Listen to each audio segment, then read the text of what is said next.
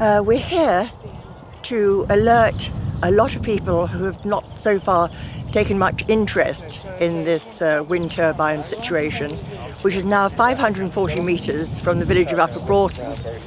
And I think they need to pay attention because it will affect them. And we hope by putting this blimp up, which is very small compared to the actual turbine blades, 54 metres wide.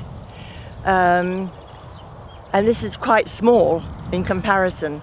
But we hope perhaps they'll take heed and help us fight this wind turbine, which is going to blight this amazing view. It's the first time I've been up here near the site where the turbine is going to be. And